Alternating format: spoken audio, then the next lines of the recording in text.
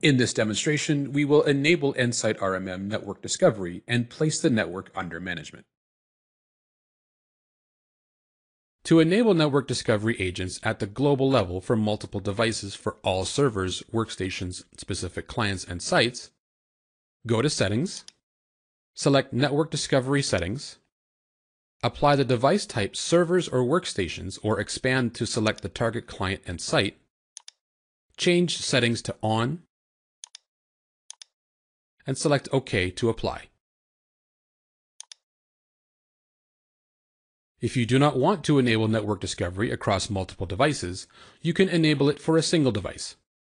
To enable network discovery on a single device, right-click on the device in the north pane or from the server, workstation, or device dropdown, go to Edit Server or Workstation, select Network Discovery, change settings to On, and select OK to apply.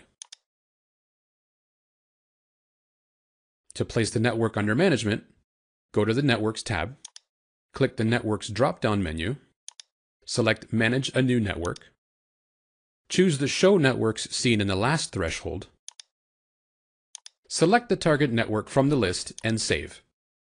This opens the Configure Managed Network dialog. Give this network a name to identify the network on the dashboard. Click Add in Network Credentials to configure the network's Windows domain credentials. In this example, we will add Windows domain credentials. You can follow a similar process for SNMP community strings. Click Add, then Windows Domain Admin Account. Provide a description of this setting for identification. Enter the username and password for the admin account. Click Save to apply. Repeat the previous steps to add additional credentials where required, and click OK to confirm.